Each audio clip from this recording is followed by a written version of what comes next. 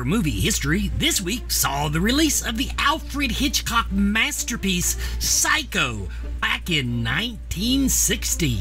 The film begins with a woman named Marion who decides to steal $40,000 and go on the run to meet with her lover. She quickly becomes paranoid that a police officer is after her, and she decides to hide out in a secluded old motel called the Bates Motel.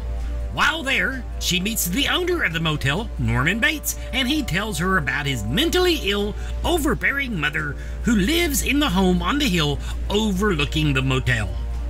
That night, while taking a shower, Marion is, spoiler alert, viciously murdered by a shadowy figure. After her family and a private detective come looking for her, it's discovered, second spoiler alert, that Norman has been dressing as his mother and killing women all along. Psycho is often ranked among the best films of all time and will undoubtedly always be remembered for its atmosphere, memorable score, and iconic performances.